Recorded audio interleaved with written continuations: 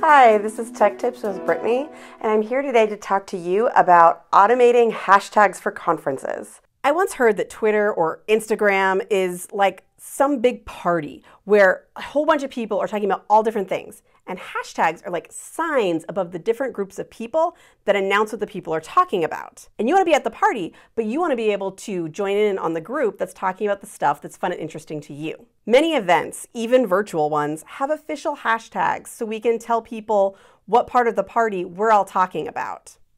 Of course, you can throw in your own hashtags too, but by using the official tags, it helps people at the same event connect their posts together in the bigger social media sphere. And it can help you reach a broader audience of folks that are interested in the same event. When you're going to post a picture or a comment that you want to post as part of this event, sometimes they're hard to remember or awkward to format, or it's annoying to get to the symbols or number keyboard. But you want to get in on that party group as soon as you take that picture or think of that comment, because sometimes a moment later is a moment too late and you've missed the window. For example, when I'm watching a live Apple event, I want my comments in the Twitter party to be as relevant and quick as they possibly can.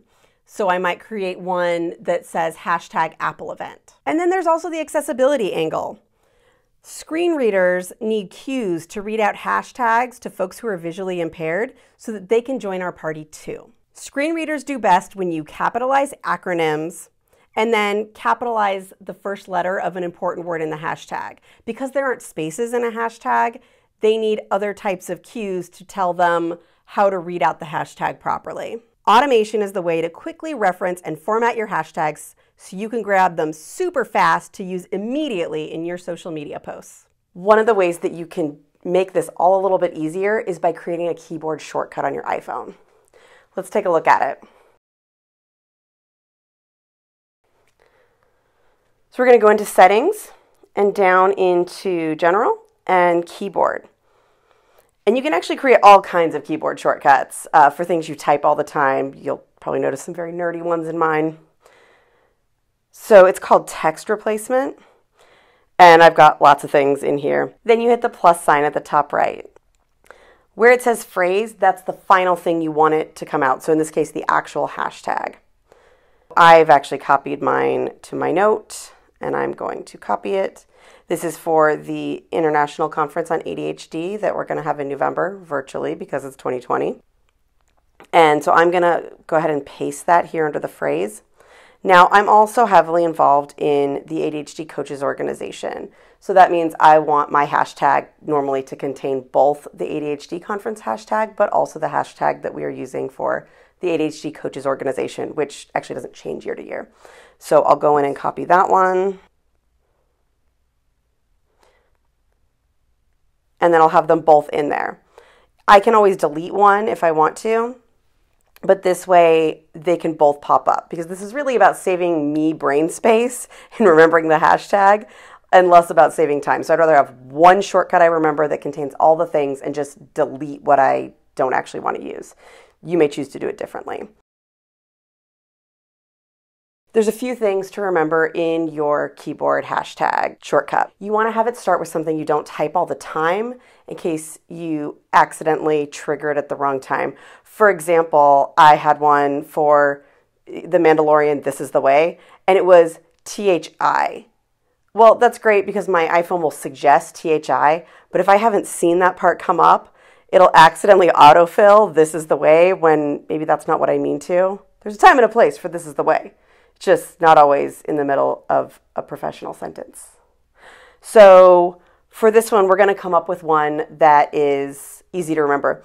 And the interesting thing is you can actually switch them. If you go to a lot of conferences or cons throughout the year, you can just change it because a lot of times they'll include the year. I have before used one that was one that I would type accidentally a lot. In this case, CON.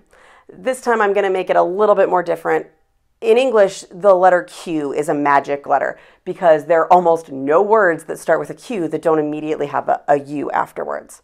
That means that without switching to your symbols keyboard, you can type a Q before a word and have that as your default, and then know that it's going to end up replacing words right. I'll show you what I mean. So I want to remember con. I can remember con, right? The great thing about that is you use it whether you really mean convention or whether you mean a conference, and it's a little bit universal that way. So I could switch throughout the year which one I'm doing. So I'm going to make my shortcut be QCON because I'm not using the letter Q other places. It's not going to screw me up and do the "this is the way" in the middle of a sentence.